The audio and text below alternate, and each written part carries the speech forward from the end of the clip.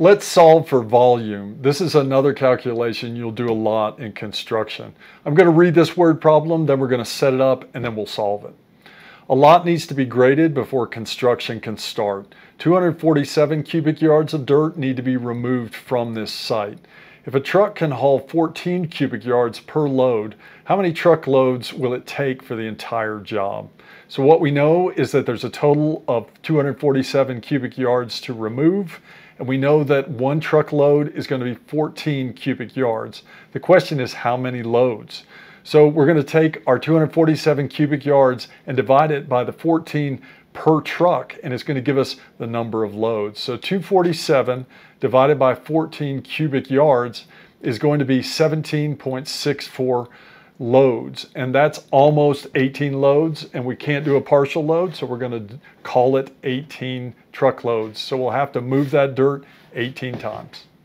Let's go ahead and divide some fractions. We do this in construction all the time. I'm going to go ahead and read this word problem, and then we're going to solve for it. We need to make 3.5 inch wide strips from a sheet of OSB.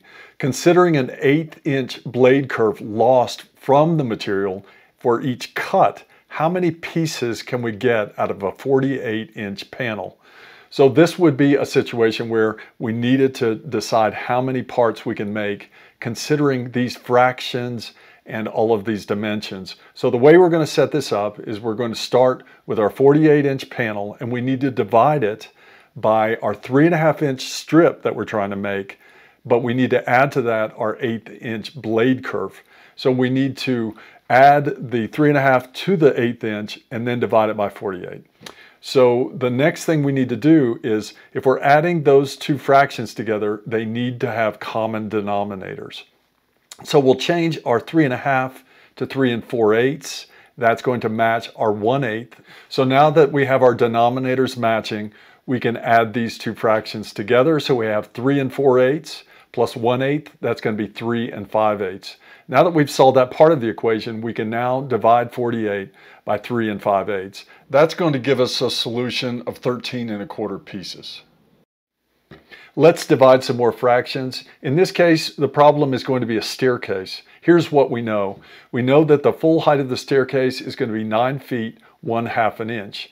We also know that we're going to have 14 equal steps or stairs in that staircase. The question now is, what is the height of each one of these steps? So to solve for this one, we're going to turn our 9 feet, 1/2 inch into an inch only measurement. This is going to be a mixed numeral that's going to multiply our 9 feet times 12 inches. That's going to give us the number of inches in 9 feet, which is going to be 108. And then we're going to add to that our original 1/2 of an inch. So the total height of that staircase is going to be 108.5 inches. Now that we have our inch only measurement, which represents the total height of the staircase, we want to divide 108.5 by 14, which is the number of steps in that staircase. What this will give us is 7 3/4, which is the measurement of each single and equal step. So what that means is we're going to have 14 stairs that are 7 3/4 inches high, all equal, and when you add them all up, you're going to end up with your 9 feet, 1/2 an inch. In construction, it's often that we have multiples of the same dimension, and when those add up, that's the same as multiplying a fraction. So let's go ahead, I'll read this problem and then we'll solve it. A staircase has 10 equal steps running from the first floor to the second floor. So we have a staircase there. If each step is 7.5 inches high, what is the total height of the staircase between the first and second floors? So we're basically adding up all of these stairs, we're stacking them, and they're 7.5 inches, and there's 10 stairs. To set this up, we're going to multiply 10 times each stair tread. We're assuming that these stairs are equal. One way to solve this would be to make a fraction out of each one of these numbers. So we're going to put a 1 under the 10, that's converting our 10 to 10 over 1, that's our fraction there. Then we can multiply it times 15 over 2. 15 over 2 is going to be 7.5 inches converted to an improper fraction. When we multiply these fractions together, we're going to get 150 over 2.